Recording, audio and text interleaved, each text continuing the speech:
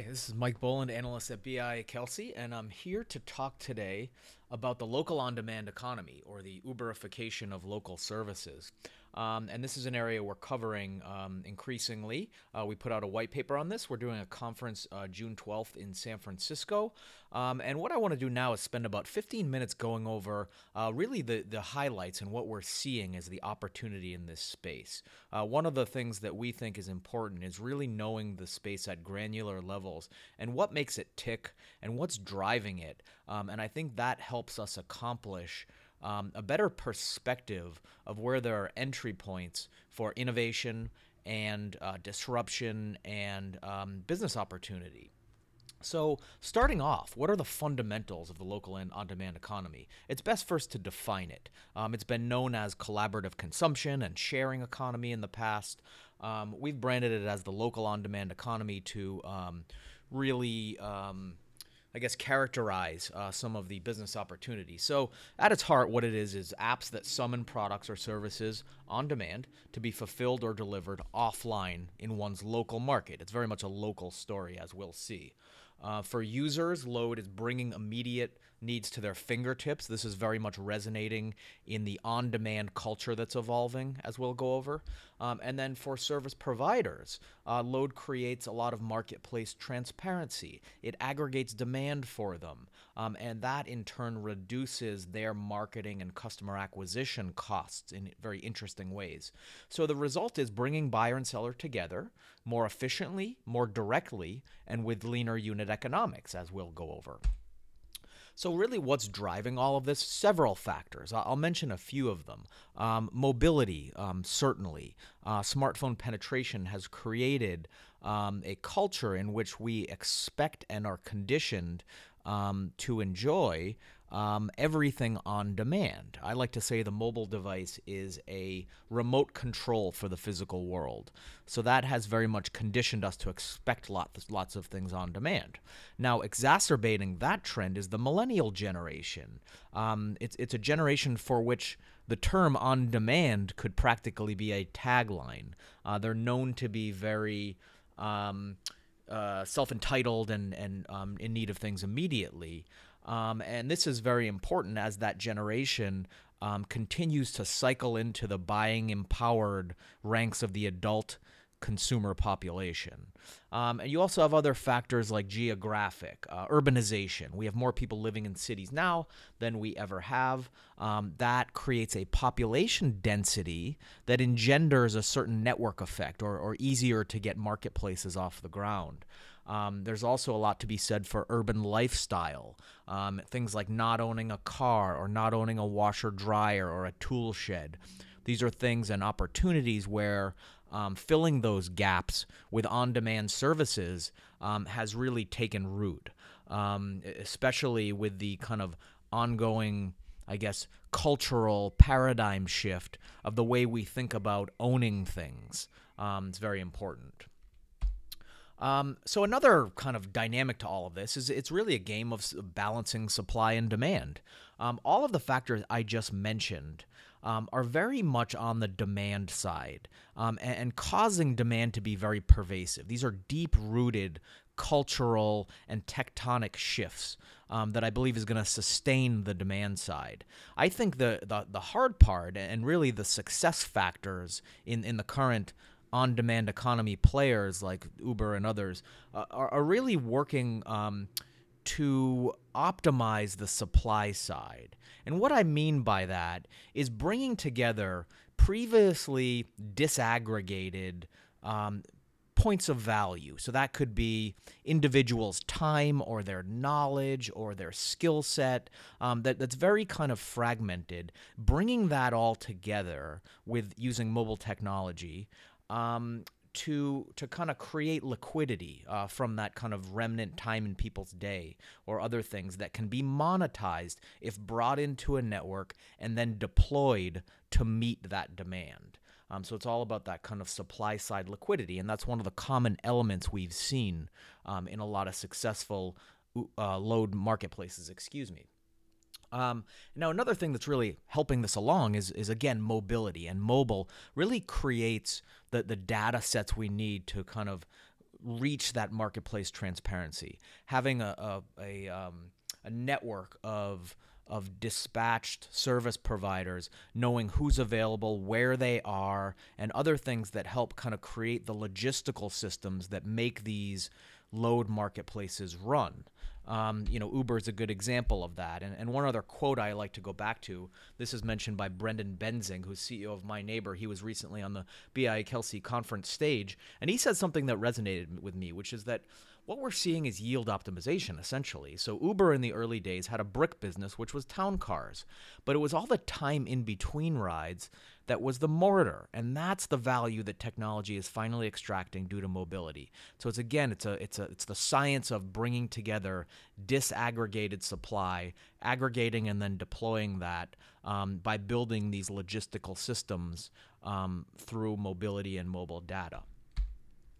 A few examples here, and this really brings up one of the other kind of attributes of local on-demand economy, which is its unit economics. Because buyer and seller are linked together more directly in more efficient ways, it really compresses the supply chain that has traditionally compressed margin. What I mean by that are necessary things to start and run a business, like a storefront and a marketing budget and all these types of things. Load in some ways sidesteps many of these, creating unit economics that, when done right, can do things like save money for the consumer, also have healthy margins for the service provider, and then still allow some margin to be shared with the provider of the load app that's creating the marketplace, the Ubers of the world. So here are a few examples of how that's playing out. Grubhub is a company that's not known too much recently for its place in the kind of on-demand pantheon. But you could argue it's one of the original on-demand companies in being in kind of food order and delivery. But one thing it's been doing recently is very interesting. So it's been working with restaurants in New York that aren't sit-down restaurants. So, for example, wherever there's a kitchen or ability to make food professionally, that's the case with a lot of catering companies and a lot of other kitchens in New York that are popping up. So these kitchens have a certain advantage in terms of economics because they do not have the overhead of having to have the storefront, having to have the expensive real estate where they're going to get foot traffic, having the bottlenecks of how many people they can sit in a day, having marketing, having wait staff, all that other stuff. It just gets right to the essence of someone cooking food and then someone consuming that soon after that. That's kind of what I mean by compressing the supply chain. So what Grubhub is doing is working with these companies and having their traditional food delivery business now have this on-demand facet in which some of these individual independent kitchens are delivering food, so the customer gets it for far cheaper because there's the lack of overhead being passed on to them. The chefs in these situations are also making healthy margins because, again, their costs have been significantly lowered, and then Grubhub also takes a cut. Another example that isn't a big category, but I think it represents some of the dynamics that I want to get across here of some of the success factors of Load is car washes. So similar to restaurants, one of the largest cost structure of a car wash is the physical location and the real estate, and that has to be on a busy intersection to attract cars to come in. So what Wipe is doing, it's one of the companies in this space, is deploying car wash professionals to work in your driveway, to work on your car and use your water and be deployed in this very low barrier way that, again, reduces the overhead in ways that can be passed on to the customer. So the customer wins in getting a cheap on-demand car wash right in their driveway when they want it. The car wash professional with lowered overhead still makes margin, and then so does Wipe. It's also interesting, too, in these examples, it really brings up the less of a need for a storefront, where business is being done without things like real estate. And also another point this is bringing up is that the demand is being the supply is being deployed to meet the demand in a very real-time fashion. instead of having a business where there are these major kind of upfront investments and fixed costs, which then have to deal with things like lulls in business. In this case, there are no lulls because it's a very efficient linking of demand when it happens in real time. It's analogous in the retail world to the just-in-time inventory system, where inventory is deployed right when it is needed, rather than kind of eating into cash flows by sitting on a shelf somewhere. That was a model popularized in the 80s by Harley-Davidson. A lot of other companies have done this, most recently Tesla. But the point is, it's a really kind of an efficient deployment of resources that has a lot of cash flow advantages. Another quick example is Avo. Avo Advisor is an on-demand service, and Avo has been operating for years as a network and a directory of professional lawyers. Now, what it's done is brought an on-demand feature into this marketplace. And what it's doing is creating liquidity in the remnant time throughout a given lawyer's day. So lawyers schedule things in 1 hour shifts, and they have all these gaps in between of an hour or less that traditionally is not worth it for them to fill based on the need to have to find appointments and all this other stuff, scheduling payments. Now Avo came along and said, let us handle all that. Let us find customers for you. Let us handle the scheduling and the payment processing. All you got to do is answer the phone. And the way this has all worked out is that it's 15 minutes with a lawyer for $39. Now, they're able to go far below their normal billable rate because Avo is handling all this other overhead and logistics for them. Now, 15 minutes might not seem like a lot, but it's actually great. I test drove this. It's great that you can, at the front end of a legal process, just level set. Find out where you need to be, what kind of legal artillery you need for any given situation, rather than the overkill of meeting with a lawyer for an entire hour, which can cost up to $400, to get that same level of just kind of initial consult. So lawyers also love this because a certain amount of these initial consults turn into larger business for them. So it's also a lead generation tool. So I also bring up Avo because it's interesting. The on-demand economy is traditionally thought of as what I like to call drivers and dry cleaning. But it's really expanding into not only other verticals, but it's moving up the ladder to higher-end professional services. We're talking doctors, lawyers, architects. Design is an area I really think it's going to move into in terms of both graphic design. You need a logo for your business very quickly, or perhaps interior design, renovating a closet, or some of these kind of smaller projects that can be done in an atomized way that the on-demand economy engenders. It's also worth noting that millennials, I mentioned millennials before in light of the fact that they are great consumers of load. They are also going to be a big proponent of load supply side. Mary Meeker actually reported last week that millennials are now the largest constituent of on-demand service providers. And if you think about it, it makes sense because the millennial generation has a high affinity for things like flexibility, empowerment, autonomy, and the things that load type services offer. Now, as it moves up the ladder to higher end professions, it's going to be even more appealing for the millennial generation and the segments of that generation that might have higher degrees or higher skill sets in some of these other areas. So winding down here, what does all this lead to? One kind of theme you might be able to pick up here in what I've been saying is that it creates all these marketplace efficiencies and compresses the supply chain. In doing so, it has the potential to displace local marketing as we know it. And what I mean by that is local marketing, which is bought upfront in advance, whether that's a Yellow Pages ad or a Google search campaign or a number of other ways that small businesses can market themselves in order to generate demand and acquire new customers. Now, load, by comparison, achieves that same level of customer acquisition, but does so in a real-time basis on an ongoing basis.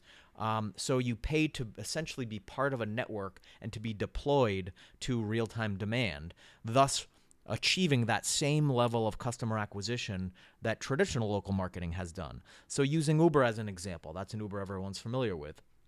The drivers in the Uber system instead of operating as individual proprietors and having to take out an ad in the yellow pages and other operational costs and upfront risk. Instead, just simply join the network in a very low barrier manner and then pay 20% of their revenues on an ongoing basis. And for that, they get not only the customer acquisition, but the scheduling, the payment processing, the back end stuff that they wouldn't have been able to do on their own without a great deal of fixed costs and upfront investment. So that's very attractive for a lot of verticals. Drivers, for example, as we're just going over now, used to be a very large spending category in terms of yellow pages and local search and other local media channels. So, where else could this go in terms of local verticals? Now, that's a scary concept to a lot of, traditional constituents of the local media ecosystem, the local media providers, the publishers. Now, though that's the case, and though we believe that Load is going to eat into the $140 billion that's spent on local advertising, according to BIA Kelsey, it's really going to end up being a net positive because the on-demand economy has the potential to increase the addressable market of small businesses. So a few numbers there. The SMB marketplace right now in the U.S. is about 27 million small businesses, according to the SBA. About 19% of those advertise. Now, the rest, the 81%, which is to the tune of about 22 million businesses, is Load's addressable market because right now they're not advertising. But Load is a lower barrier solution that might get that vast majority of the SMB marketplace on board.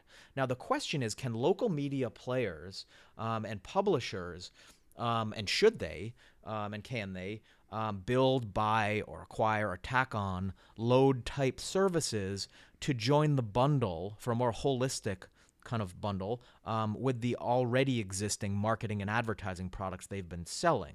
I believe the answer is yes, because not only do those kind of things go hand in hand, there's a lot of synergies there with the things they're already selling.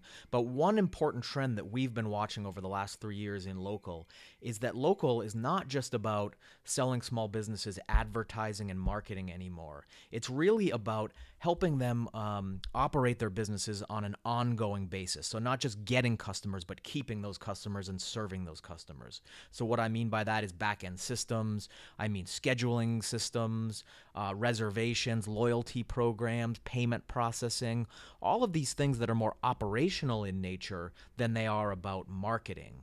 Now, the bonus there for the companies that have started to do this is that there is a great deal more retention with these types of products. The switching costs are higher for a small business to change or turn off their payment processing or their scheduling system than it is to turn off their marketing campaign.